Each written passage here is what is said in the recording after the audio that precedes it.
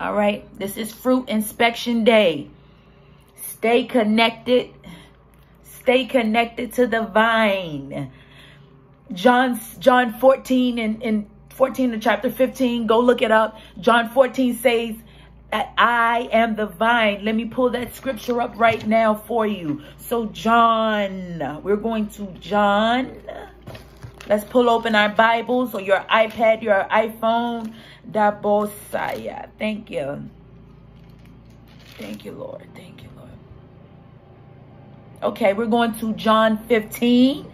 I am the true vine. My Father is the gardener. Not every branch joined to me that does not bear fruit, he trims. Every branch that does not bear fruit, then it will bear even more fruit. So if it doesn't bear fruit, the Father does what? He trims it, he prunes it, he tears it off so that it can bear more fruit, so it can bear much fruit. You are already clean because of the word I have spoken to you. Remain joined to me just as I also am remain joined to you. No branch can bear fruit by itself. So you got to stay in Jesus. Jesus is the vine. When you're connected to Jesus and he's the vine, stay connected to him and you shall be fine. He told me that one day. He said, stay connected to the vine and I shall be fine. He be rhyming. Holy Ghost is no joke. Holy Spirit. That's who got me doing all these props over here. Because Holy Spirit, he's a visual person. He wants us to see everything he has in the natural is what he going to use to speak to us. So let's keep going. Verse 4. Remain joined to me, just as I also remain joined to you. No branch can bear fruit by itself. It must remain joined to the vine. In the same way, you can't bear fruit unless you remain joined to me. I am the vine. You are the branches. If you remain joined to me and I to you, you will bear a lot of fruit. You can't do anything without me. You are like a branch that is thrown away and dries up. Branches like those are picked up. They are thrown into fire and they are burned. And they look like this. When you're not connected to the vine, you will begin to look like this. You will shrivel up.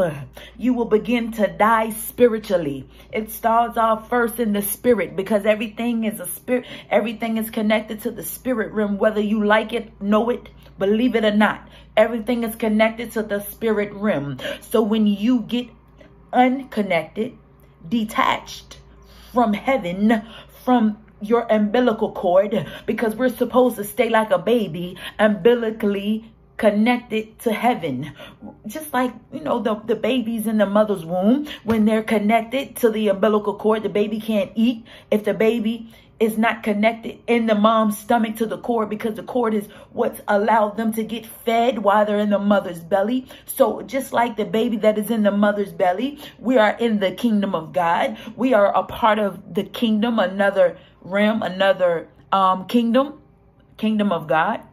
We're a part of that kingdom. So if we detach ourselves from the realm that sustains us, that keeps us alive, that keeps us looking like these fresh bananas, alive and lively and new and fresh, when you disconnect from this source, this main compartment, when you disconnect, you become shriveled. You become damaged. You become injured.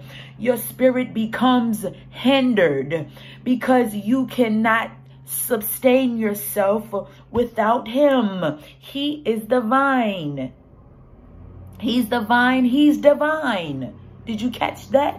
Let me write that so you can see what I'm saying. So you can see what I'm saying. Because if you want to, I got to write this down. I need you to see this because he just gave me this. Look. Guess what? What's in the word vine? Divine. Jesus is the vine. He's the vine. Jesus. Jesus is the vine. And he's divine. So if we're not in Jesus and not connected to the vine, we won't be divine. We will be rotten. We'll be rotten to its core. So you see, everything has a meaning. Everything has an ultimate connection. We're ultimately from heaven. God is our manufacturer. We're from heaven. Therefore, we need to stay connected. We need to get the owner's manual. We need to get the owner's manual. We need to get the owner's manual. Stay in the owner's manual. The manufacturer's warranty.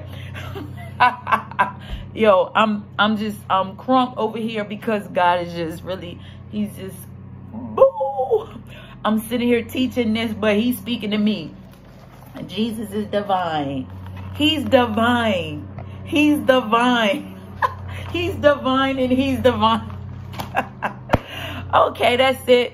I had enough fun for today. I may come back and upload some more videos, but you all be encouraged. God bless you. Love you.